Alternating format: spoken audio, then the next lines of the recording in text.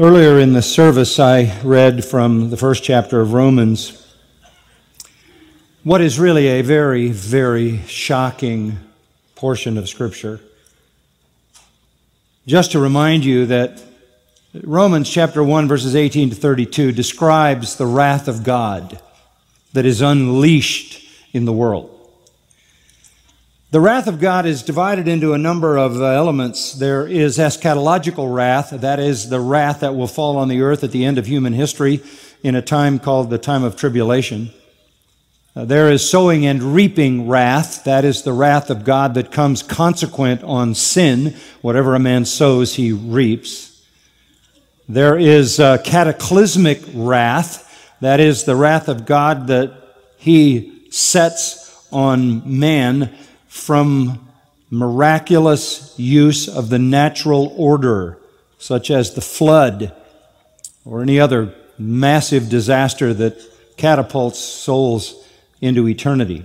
So there is that wrath of God, which is eschatological and which is consequential and which is cataclysmic. And then there is that wrath of God, which is eternal wrath, and that would be the wrath of God unleashed on the ungodly forever in the punishments of eternal hell. But the wrath that is being referred to in Romans 1 isn't any of those. It is the wrath of abandonment. The wrath described here is the wrath that is executed when, according to verses 24, 26, and 28, God gives them over, gives them over, gives them over. In other words, it's when God abandons a nation. It's when God abandons a society and gives them over to the consequences of their behavior, which is escalating iniquity and disaster, leading to judgment.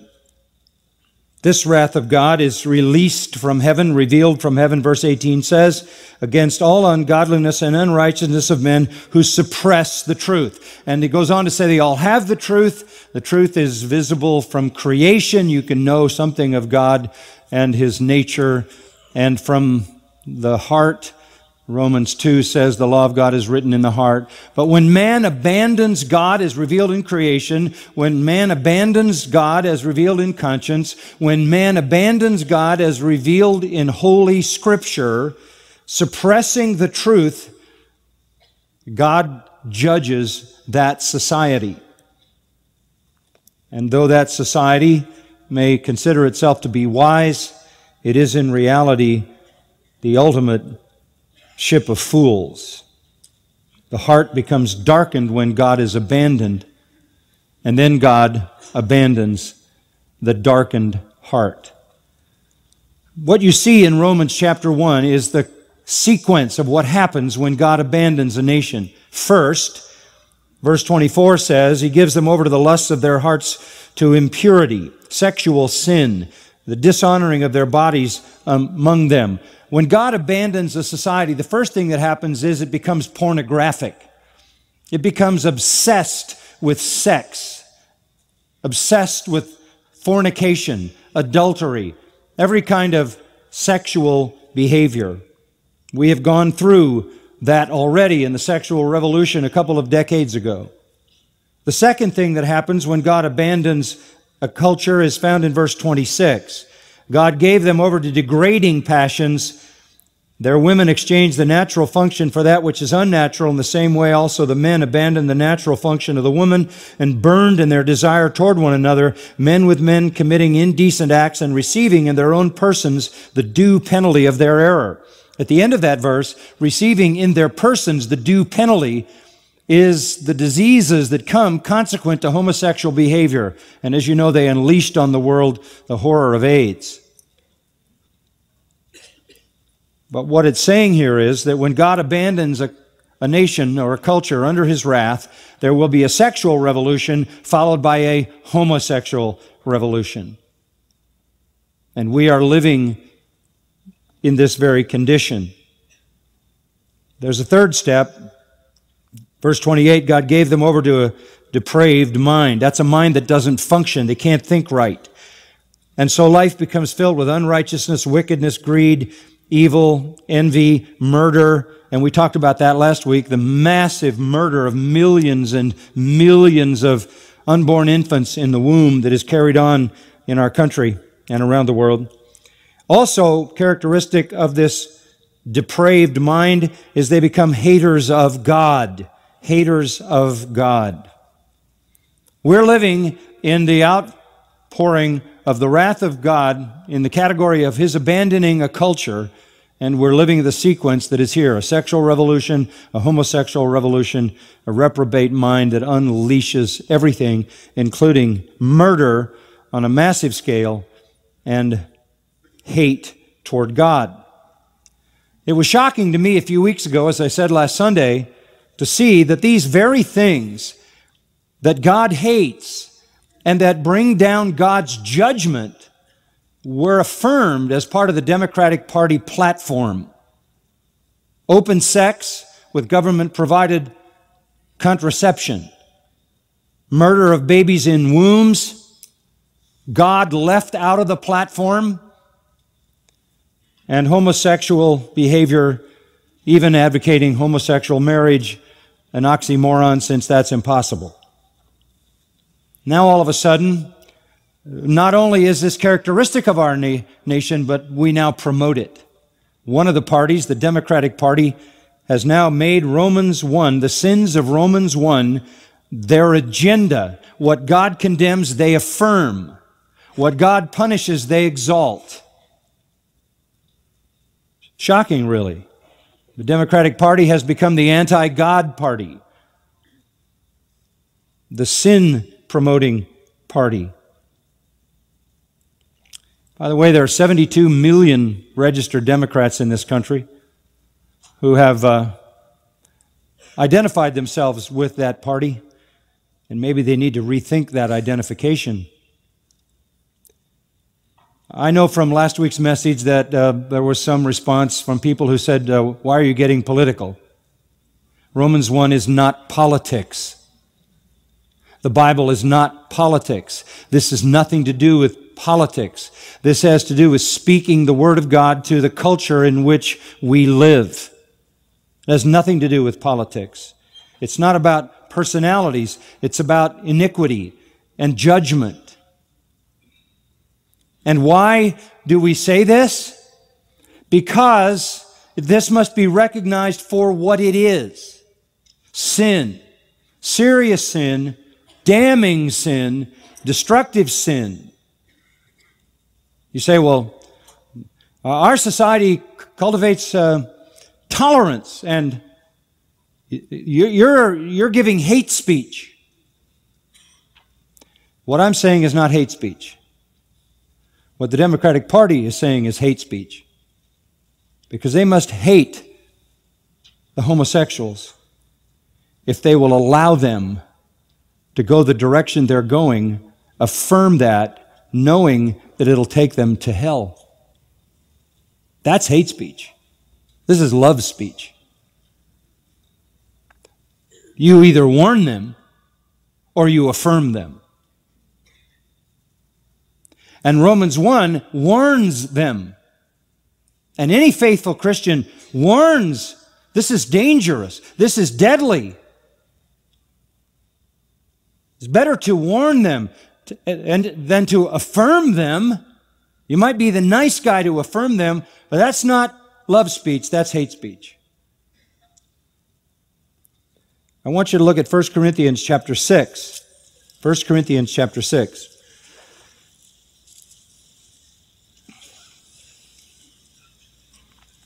And what I'm going to do is just put you in touch with what the Word of God says, so you'll know the truth.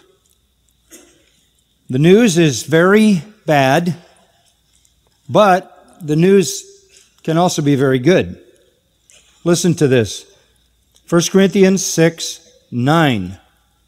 Do you not know that the unrighteous will not inherit the kingdom of God?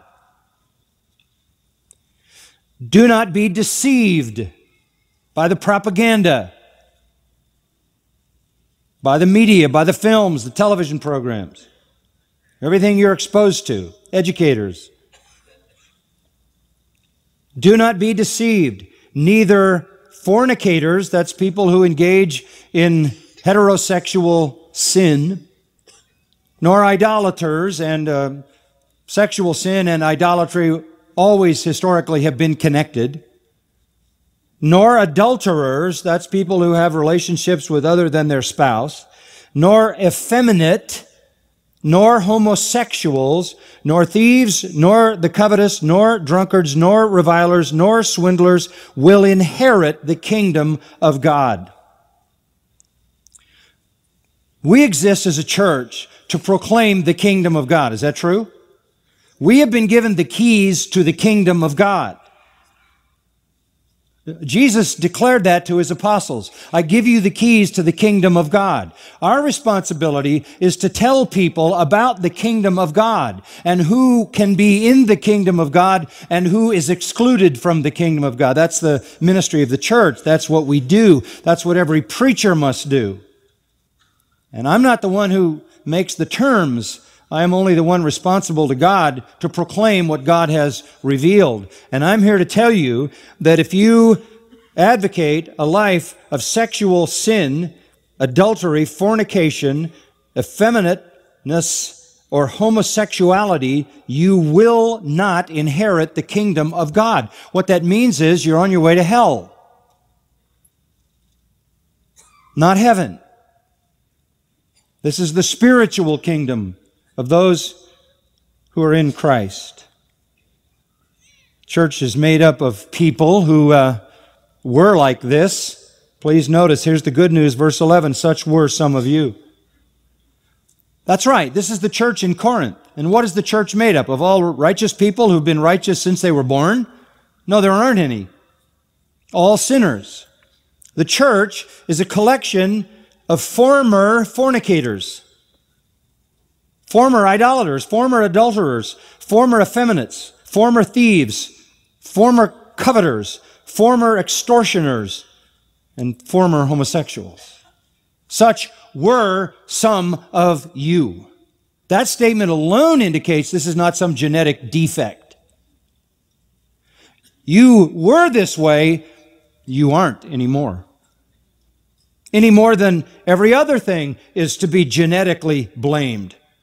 Do people fornicate because of some kind of a genetic defect? Is that why they're idolaters? Is that why they steal? Is that why they covet? Is that why they're drunkards? Is that why they're revilers and swindlers? If so, then we better have equal rights for all of them and let them all start lobby groups so that they can get us all to recognize that this is a genetic issue.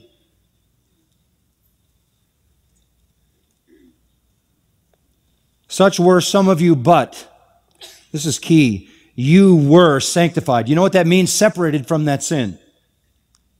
Separated from that sin. People say, well, you know, if you're homosexual, you know, you can't really ever be changed. It's not what Scripture says.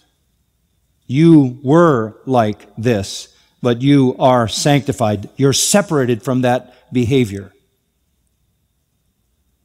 It doesn't just say you were justified. That's forensic.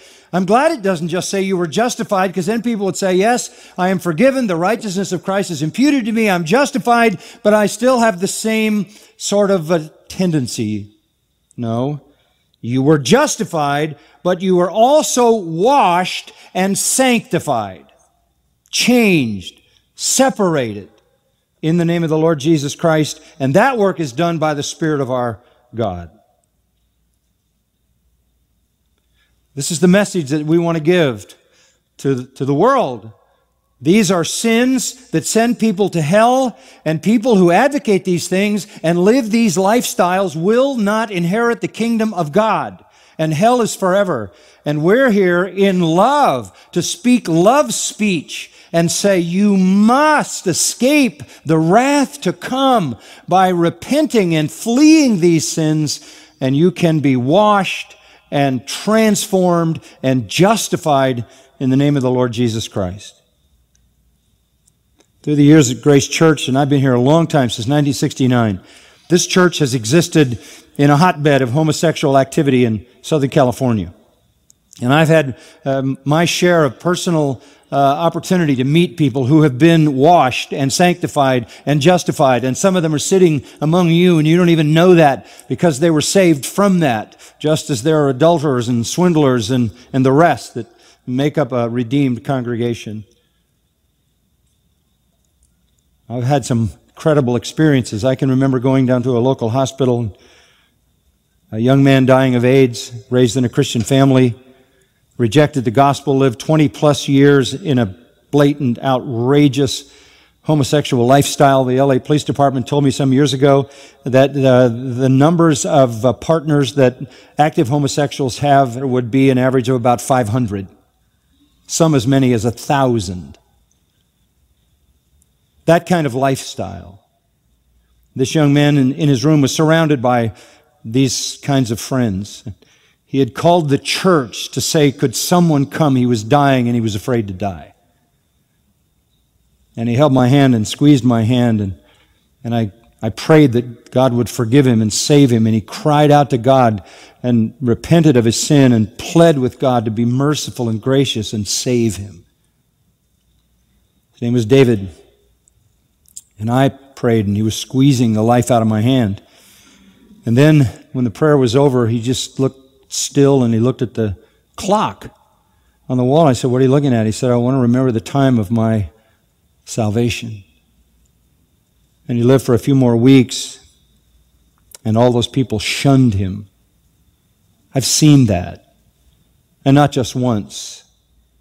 And that's why we're here, to preach the message of deliverance to the people who are trapped in that horrible sin. I can't imagine that somehow it could be illegal in the United States of America to speak in love to those people. And that some party in this country would adapt the tolerance of homosexuality as something they affirm. Unbelievable. Well, you know, it's being taught in public schools from the time children arrive there. And through every form of media.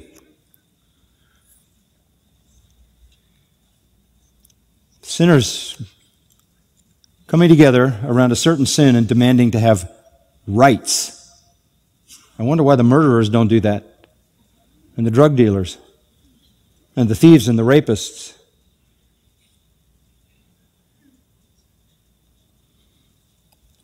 This kind of behavior is nothing more than the expression of sexual lust, twisted and uncontained. People who want to talk about why do people have this tendency and that, simple, wretched heart, debased heart, evil heart, taken down a path of destruction. Best we can tell, there are about 1% of the population that are homosexual in their conduct. It's not a genetic defect, but there are about 1% or maybe a little more who behave that way. You would think it was a lot more, wouldn't you? And in a study that went over a period of 25 years, there was a study of 518 mass murderers, mutilating kind of murderers. 350 of them were homosexuals, 1% of the population, and maybe 70% of those kinds of people. It unleashes a horrendous passion. It's a deadly sin. And that's just the physical part, to say nothing of the eternal reality. How can we not speak to this? Go with me back now to 1 Corinthians 6 for just a minute. In 1 Corinthians 6, we see these words that I just want to draw to your attention. You know the word fornicator, that's porneia, from which the word pornography comes. Idolaters, because sexual sin was connected to idolatry. All the idol temples had priestesses that were nothing but prostitutes, and it was all mingled together. And you know what adultery is, having sex with someone other than your spouse. But take the word effeminate there. That's the word malakos in the Greek, and it's a technical word for a passive partner in a homosexual relationship. Effeminate doesn't mean that you walk funny. It means you're the passive partner in a homosexual relationship. In fact, the lexicons, and by the way, homosexuality has been around since the start. I mean, Genesis 19. A whole city of people in this sin that God incinerated, and I'll get to that in a minute. So this has been around a long time, so there's plenty of words to deal with this in the Old Testament and the New Testament. Malakos is a technical term for the passive partner in homosexual relations. It actually came to refer to the male prostitute who offered himself anonymously for homosexual vice. So that's worse, some of you, but you're washed, sanctified, justified. The word homosexual is arsenokoites. Koites is the word for bed. Arseno is a term for man, going to bed with a man. That's what it means. It means going to bed with a man. People who do that don't inherit the kingdom of God. They do not. 1 Timothy 1:9, realizing the fact that the law is not made for a righteous person, but for those who are lawless and rebellious, ungodly sinners, unholy, profane, people who kill their fathers or mothers, murderers, immoral men, and homosexuals. The law of God is made to expose the lawless, rebellious, ungodly, sinners, unholy, profane, killers of their parents, murderers, immoral men, and homosexuals. That's not a nice group to belong to.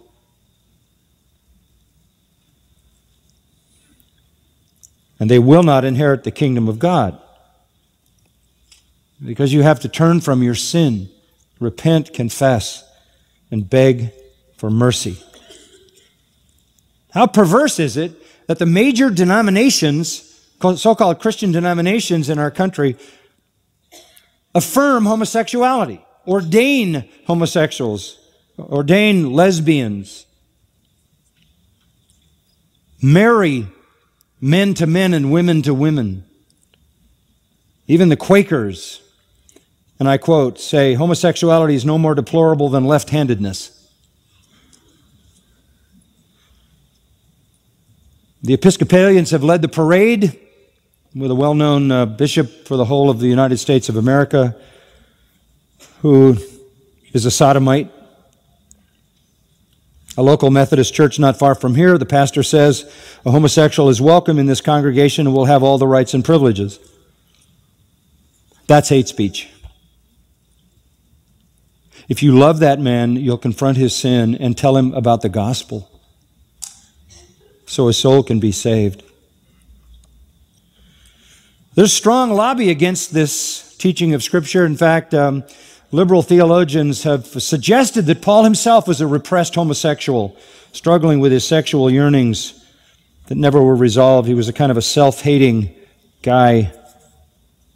There's even a denomination called the Metropolitan Community Churches. At one time there were 110 of them. It's a homosexual denomination. And the leader, the guy that started it, a man named Troy Perry. I know Troy Perry.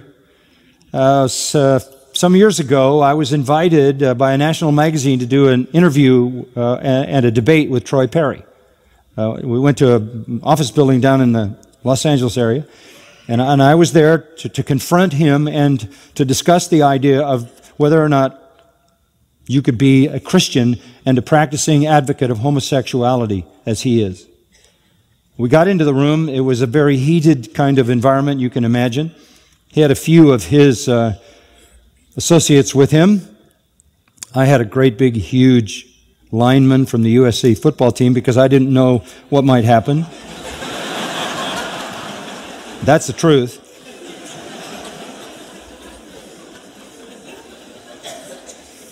And we sat across from each other, and he started to talk about being a devoted homosexual to one person that he loved, that God had brought in his life, and he was talking about the fact that you could be a holy homosexual in that sense, that you could be a Christian, and he was parading himself as if he was some pure person.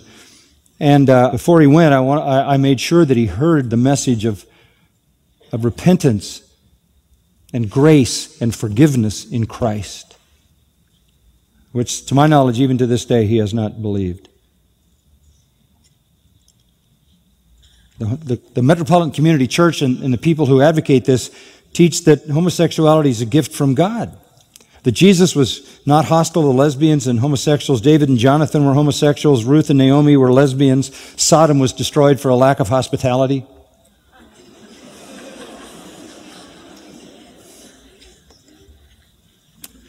And the false church aids and abets all of this. Writers about ancient history say this is one of the major contributors to the decline of the Roman Empire.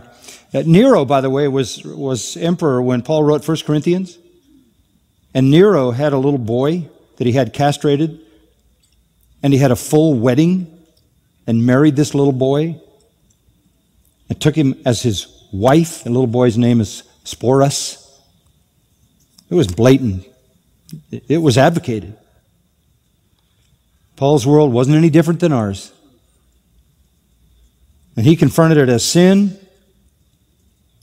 because that's the only hope the homosexual has, to see the sin for what it is and to find grace in Christ.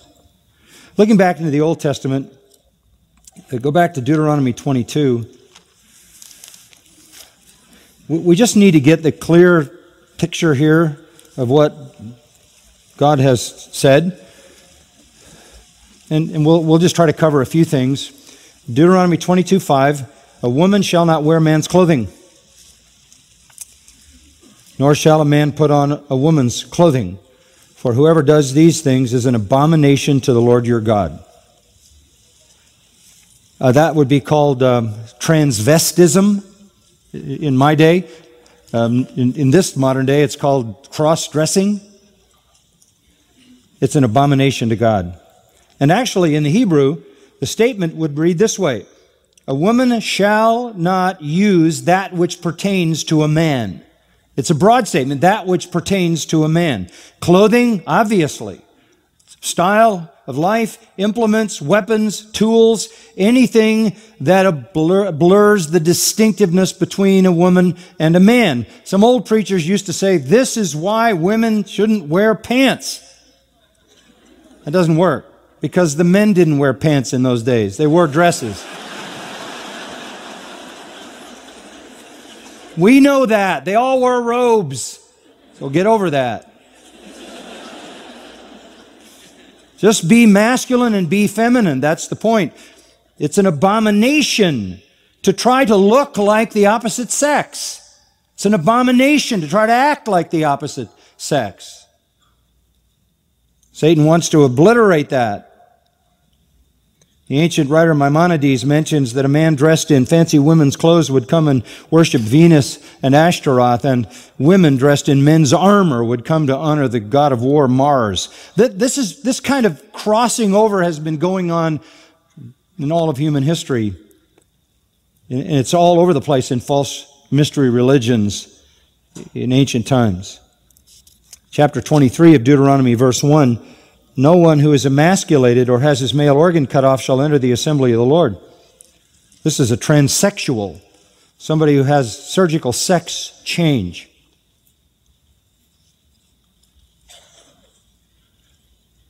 People say, this releases me from being a captive in the wrong body. Let me tell you something. You're in the right body. You might not like it, but it is the one God gave you. By the way, the word emasculated, interesting word. It's the word crushing. That's scary. People would even go to that extreme to have that done. People were castrated for their deities. Parents would do it to boys at the age of 10. This is paganism. Paganism. Leviticus chapter 18. Just further understanding of this. Verse 22. You shall not lie with a male as one lies with a female. It's an abomination. It's an abomination to dress like the opposite sex. It's an abomination to have some kind of sex change, altering of your body. It's an abomination to have a relationship with someone of the same sex. You shall not lie with a male as one lies with a female. It is an abomination. And it's right alongside having intercourse with an animal. With an animal. bestiality. Nor shall any woman stand before an animal to mate with it. It is perversion. That's the level of this perversion. Just like a woman having a relationship with an animal. And the land, he says, will be defiled. Don't defile yourselves, verse 24. For by all these the nations which I'm casting out before you have become defiled. There's Romans 1. That's why that judgment comes. Because of these kinds of perversions. God abandons and then judges nations. I don't know how much time America has left. I really don't.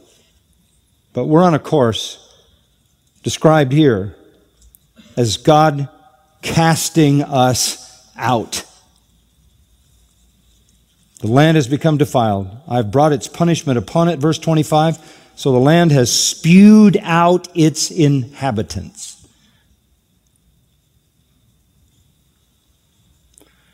And we get all caught up in the politics of this election. That isn't the issue.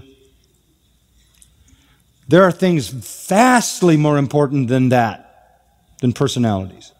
It's about whether this society exists in the future at all, as we know it. The land is so defiled, God will spew it out. First he abandons it, and then he destroys it. Verse 30 ends this section, you keep my charge, keep my commands. Don't practice any of these abominable customs which have been practiced before you so as not to defile yourselves with them. Why? I am the Lord. And verse 2, you shall be holy, for I, the Lord your God, am holy. He's saying to his people, you have to stand against this. It's a shocking thing when this becomes the agenda to support. Chapter 20 of Leviticus. Chapter 20, and verse 13. And they're just... This is a hard section to read because it talks about so many ugly things. Incest, adultery, all kinds of horrible things. Verse 13, if there's a man who lies with a male as those who lie with a woman, both of them have committed a detestable act, they shall surely be put to death. Their blood guiltiness is upon them. Remember we said last week the murder of babies makes this land blood guilty? Their blood cries out for punishment. Homosexuality makes this land blood guilty. Their blood guiltiness is on them. They have committed a detestable act. They surely shall be put to death.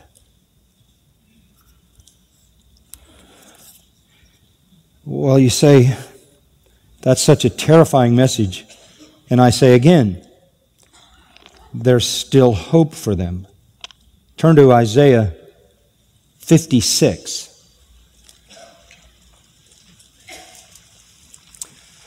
The only hope is in the Lord.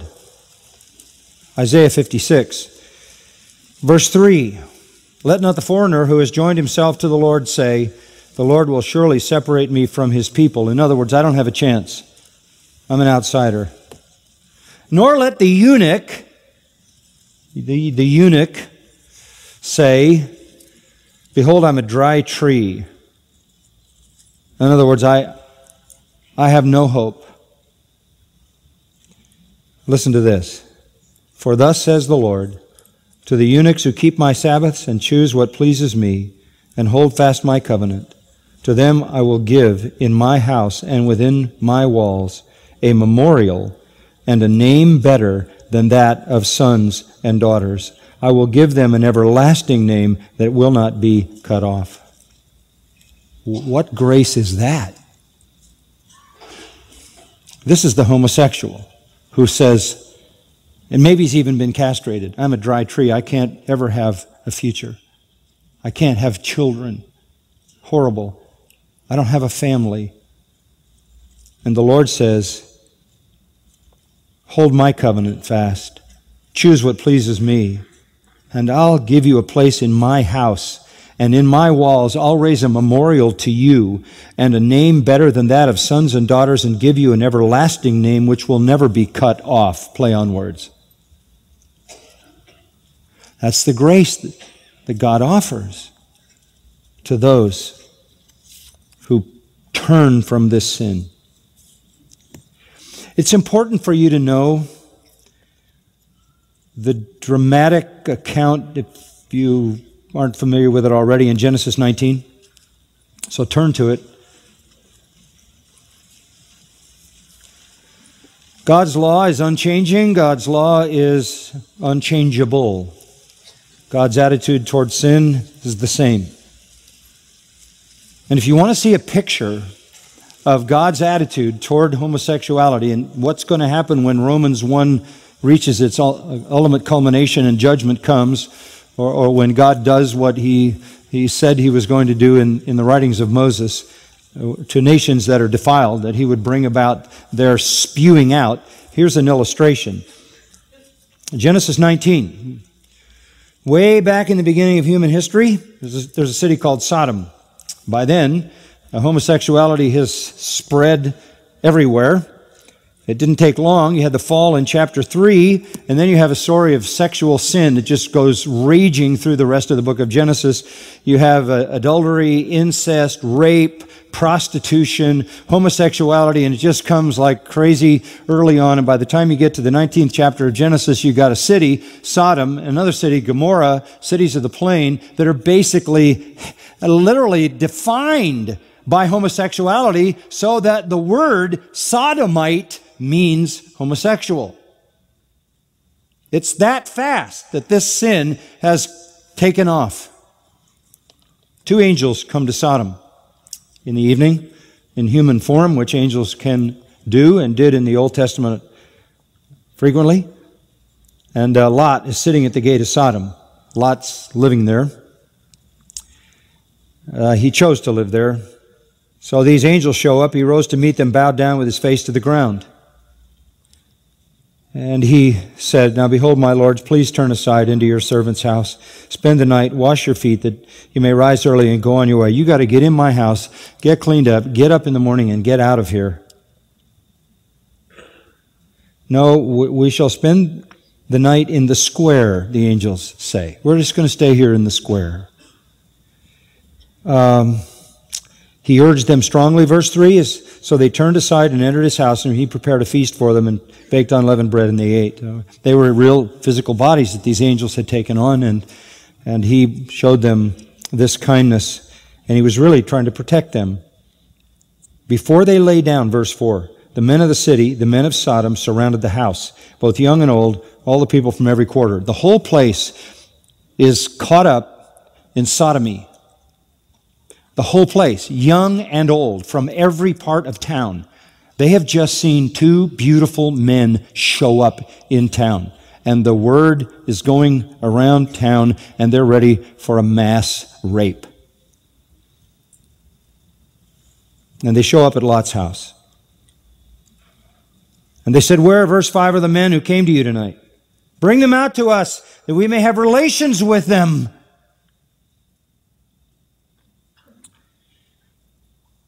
But they wanted to rape him, gang rape him.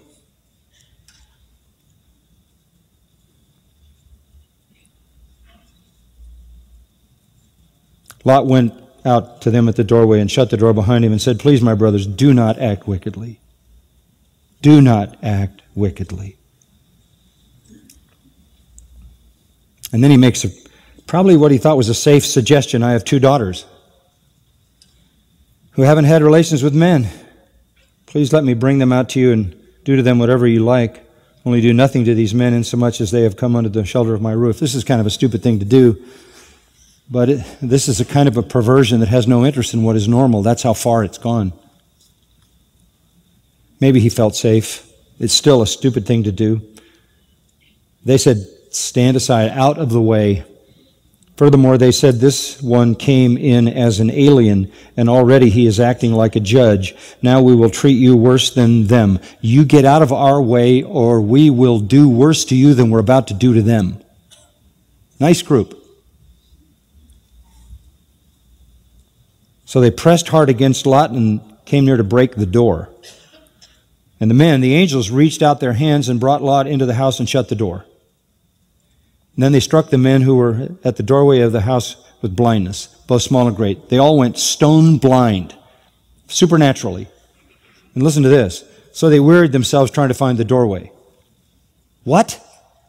If I had just gone blind, I think I'd be thinking about, what happened? How did I get blind? I'd be running like a madman. They're all blind, and it doesn't change anything. In their blindness, they're wearying themselves to find the door.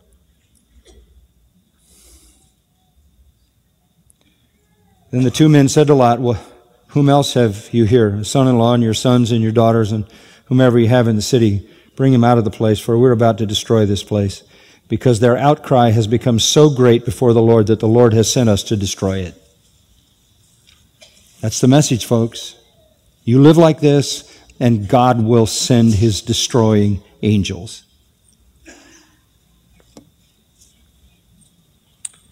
And you know the rest of the story. That is precisely what happened.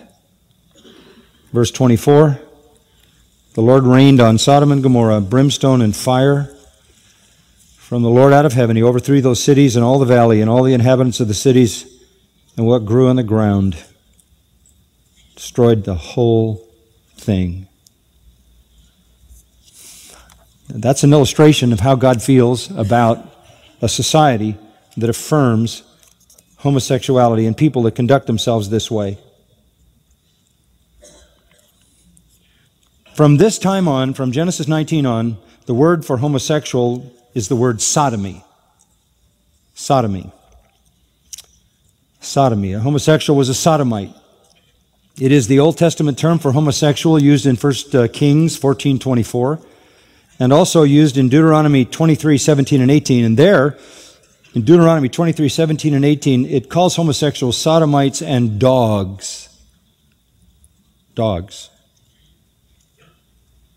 A very graphic description of their conduct. It is preposterous to call them gay. Homosexual is clinical. Sodomite is biblical.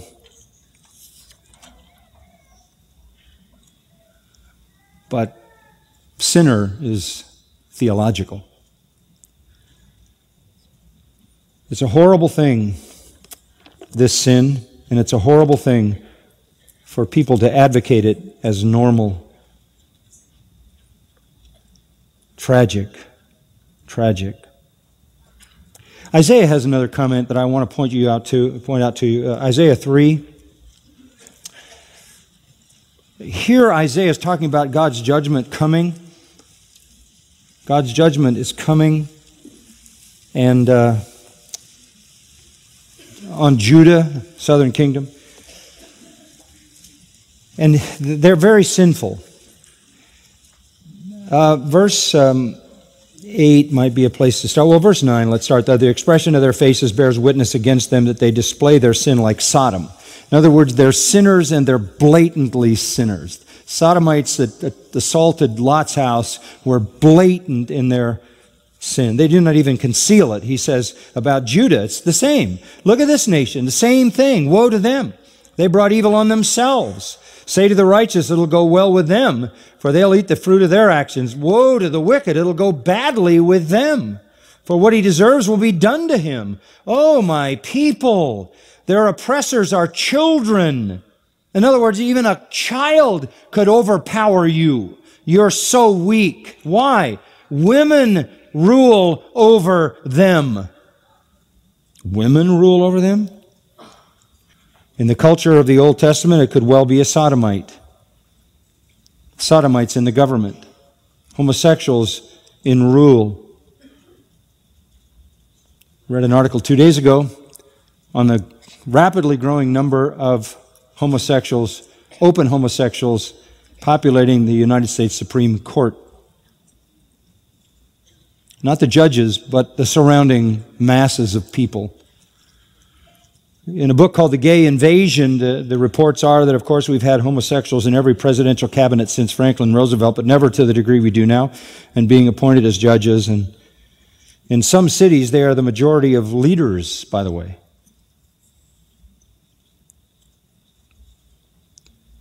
Isaiah knew sodomy was all around them. A part of life in Assyria, a part of life in Babylon, a part of life in Egypt. In fact, there was much about homosexuality among the pharaohs. It took a while, it took about 150 years, but all of this kind of seeped in. And what destroyed Sodom would destroy Judah, and later it would destroy Greece, and later it would destroy Rome. This is always a deadly sin, and always a defining sin, and always a damning sin.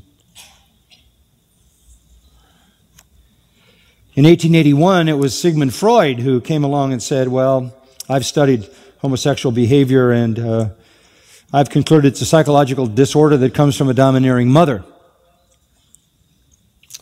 1930s, there was a man named Harlock Ellis who published a manual on this, bringing sodomy into the open, and he said it is a genius gene. In other words, it's a genetic gift that homosexuals are uniquely geniuses. And then he had a whole litany of supposed homosexuals, from Erasmus, the Dutch humanist, and Christopher Marlowe, the English poet, Michelangelo, Lord Byron, Francis Bacon, Oscar Wilde, Walt Whitman, on and on and on. So for him, it was an elevated human being at another level of genius. It was in the 40s and the 50s, Albert Kinsey came along and fabricated lies saying 1 out of 10 people in America were genetically homosexual. American Psychiatric Association declassified sodomy as a sickness, and now it's not only acceptable, but it's advocated. This is where we are, and this is on the brink of judgment. This is on the brink of judgment. Now go back to Romans 1.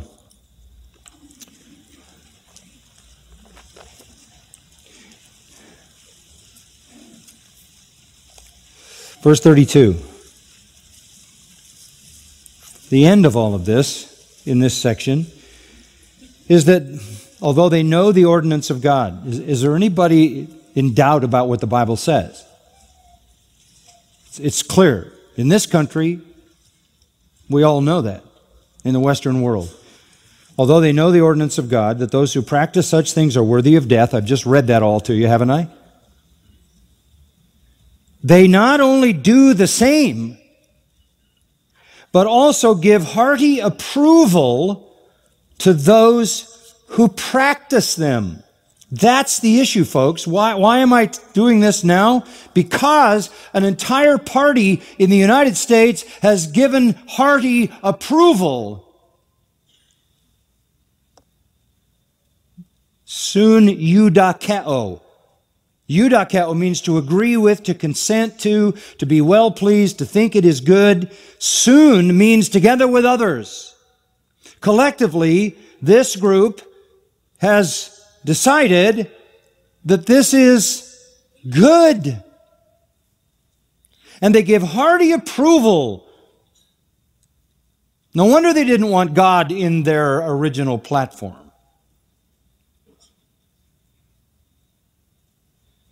We have to speak the truth to rescue the perishing.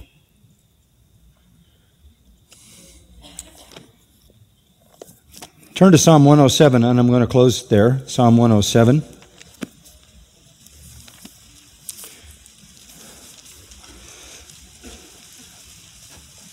Some years ago, I was standing here at the beginning of the service, and I got up to read the Scripture. And I read Psalm 107. And I just read it like I always do and prayed, and then we sang, and then we preached and went through the whole service. Afterwards, I stepped over here, and a handsome, tall, about 6'3", young, blonde man walked up to me, and very, very agitated, very, very upset. And he said, I have to talk to somebody, I have to talk to somebody. And I said, sure, I'll talk to you. And I wound up spending time with him. His name was Robert Lagerstrom. He was one of the leaders of the Gay Pride Parade in Los Angeles. And he had been involved in the world of homosexuality for decades. And he had AIDS, and he had been told that he was going to die. So he said to some of his friends, I don't want to die. I'm afraid to die. Is there anyone that can help me face death? And some of his homosexual acquaintances told him to go to Grace Community Church. That's right. But we've been here a long time, and they know what we stand for. And he came and he sat right back there. He told me all this. And he said, I sat there hoping in desperation to hear something that would save me. And you got up, he said, and you read Psalm 107. And when I heard that, he said, I was so overwhelmed. I just wanted to get out of that seat and come up and grab you and say, how can I receive that? And he said, you just kept preaching and preaching and preaching and preaching, and I didn't hear anything you said. I said, when is this guy going to quit so I can get up there? It was all under the reading of Psalm 107. And this is what I read. They wandered in the wilderness in a desert region. They didn't find a way to an inhabited city. They were hungry and thirsty. Their soul fainted within them. Then they cried out to the Lord in their trouble. He delivered them out of their distresses. He led them also by a straight way to an inhabited city.